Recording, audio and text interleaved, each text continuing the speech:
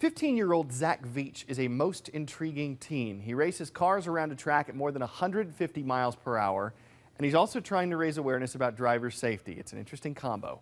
I talked to Zach recently about how he handles a car on the track and about how all of us can be safer on the street. Listen to this interview. How does someone who races cars convince people who drive them every day to drive them more safely?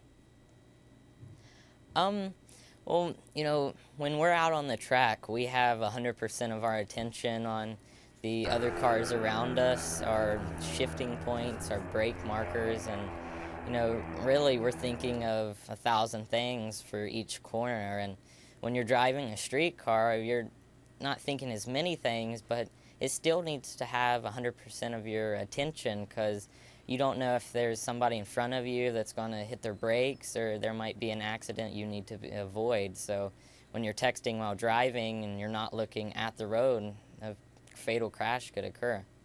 And you've created a smartphone app that actually helps people drive more safely. Tell us about that, Zach.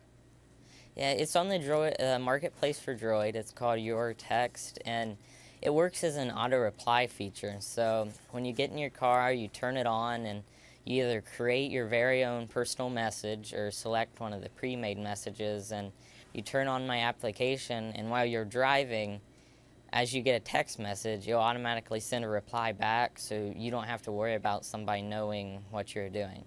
Zach, just out of curiosity, is it even possible to text while driving a race car?